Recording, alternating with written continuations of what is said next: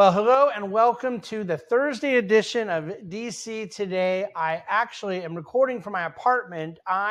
New York City was just hit with quite a thunderstorm.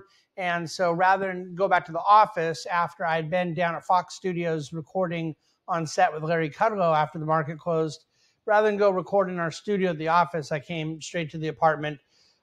Reasonably soaking wet, and that is just a byproduct of the dedication I have to you to come here to record this. So let's get into it. It was CPI day, and there's a few things I want to be able to go through. All right, let me pull something closer here. Okay, the market was up 450 points today at one point, the Dow, and it closed up only 50, so it gave up most of the lead. On the day, you ended up with the Dow up 15 basis points, 50 points, like I said. The S&P just up, only a few basis points, practically flat. NASDAQ up a small amount as well. All three had been up quite a bit. All three gave up their leads. And what had happened was the bond market was all pretty much up.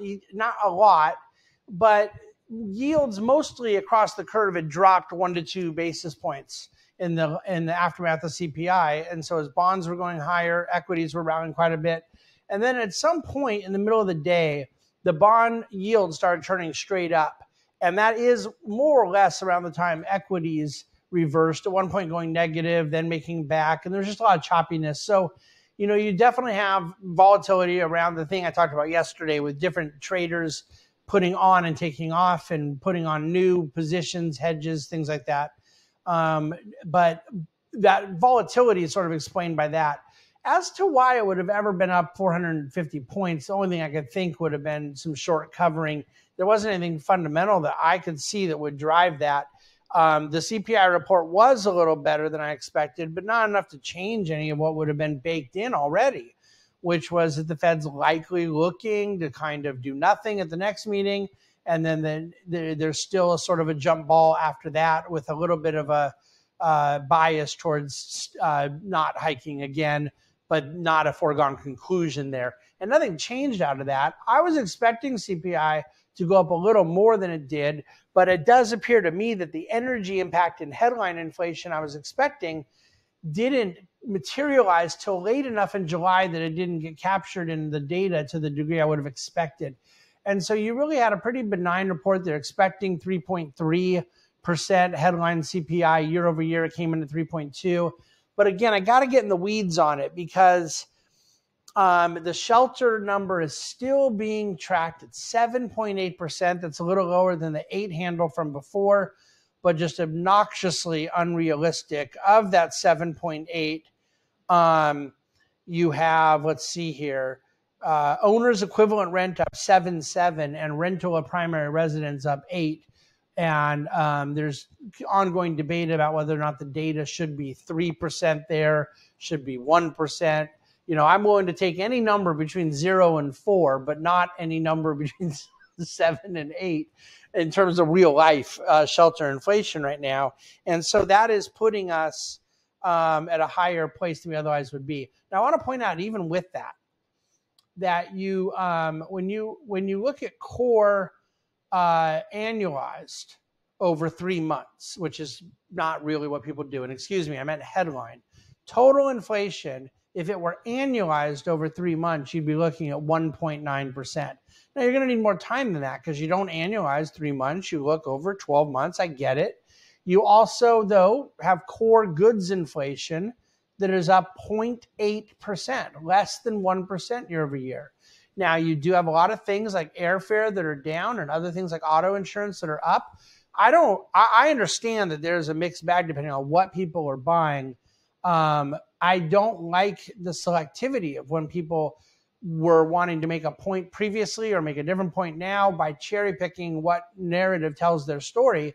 But I do believe this is part of the problem with a general price level theory, that you really don't have such a thing as an aggregate price level, and to try to blend together things that are up 10 and things that are down 10, it makes for some, math is math, but it makes for some very odd practical conclusions.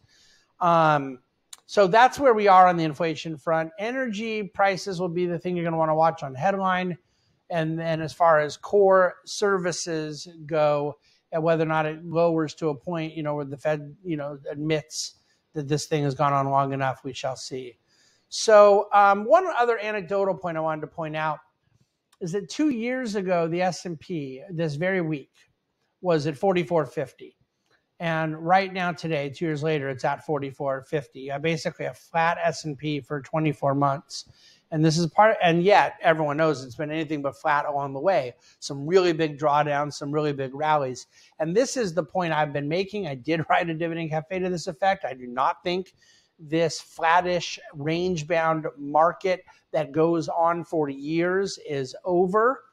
I believe that we are in a post-bull run, post-bear run, where you get a period of flattishness that has ups and downs on the way, and yet nevertheless leads to a rather dull response for an index investor. Now, the NASDAQ over 2 years is actually down 8%, but of course it was down significantly last year. It had been up a lot in the second half of 2021. It has been up a lot in the first half of 2023, and there's just such a big sell-off in between that it's still down. So here's the thing, though. Besides my tangential point about equity indices in a 2-year period like this, the 10-year bond yield was 1.3% 2 years ago, and it's now 4.1%. So the idea that anyone could have guessed that the bond yield was going to triple and that the S&P would be flat is just surreal. And that's the way markets go, that people can get right premises, which is very hard to do, and still get very wrong conclusions. And it happens all the time. And the notion that one just simply needs to know how things are going to shake out economically, and then they have an investment thesis to carry with that, it isn't true. And I've written about that quite a bit. All right, so I'm going to let you go there. What else? About crude oil was down a little bit today. I write more about inflation in the DC today, and there's a couple links that may be worth your time. And then tomorrow you get Dividend Cafe, and I'll look forward to recording that still here from New York. And then I'll be flying back to California for the next 2 weeks, late tomorrow night. So thank you for listening and reading and watching the DC Today. Hope you've gotten a lot out of it, and I certainly welcome your questions as we continue to navigate through these very interesting times with inflation, with the economy, with bonds, with stocks, all the things that we literally eat, drink, sleep, breathe, and love at the Bahnsen Group. Thanks so much.